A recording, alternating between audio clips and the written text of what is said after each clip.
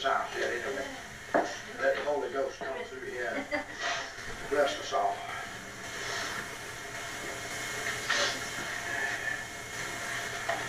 Most gracious God, we thank you for the opportunity, Lord, to come before the throne of glory. God, we thank you for the fact that we can come to you as one family in one accord, Lord, and thanking God how much you love us.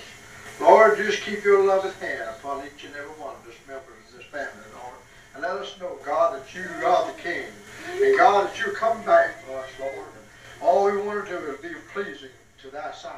Lord, help us, Lord, to be more pure, walk holy before thee in all things that we do.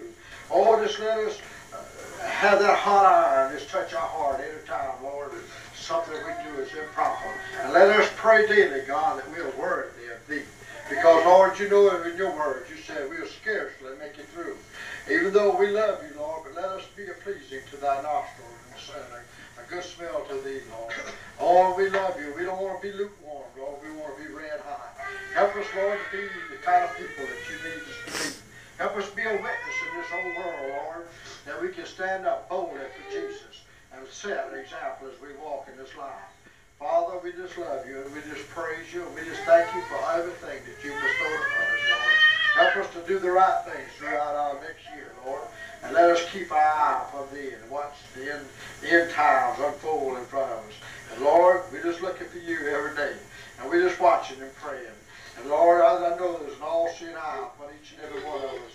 God, just keep us closer to thee. And help us, Lord, just to reach to the lost friends that we have, Lord. And we can tell them all about you. Lord, it'll be too late once you come. But God, just help us to be a Holy Ghost witness to each and every person in this world that's lost and undone without you. Father, keep us over this Christmas season, Lord, and help us to keep our eye and our wishes upon thee and our love and our heart, and exalting thee in everything